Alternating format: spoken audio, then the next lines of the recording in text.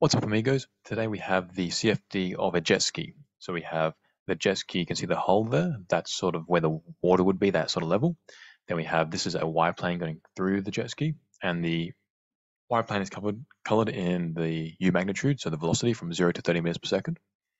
As we play it, you can see that the wake is not too bad. I mean, there is definitely a huge wake, and there's obviously no person on here, so this is sort of like sitting out in sea.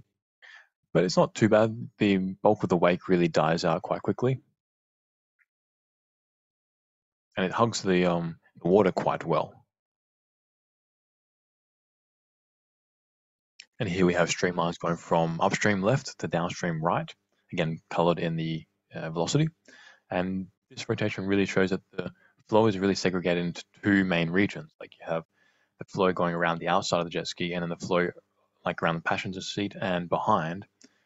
They're like two different ones. The ones around the side are very fast moving. The ones behind and in this little cavity here, they're much slower moving.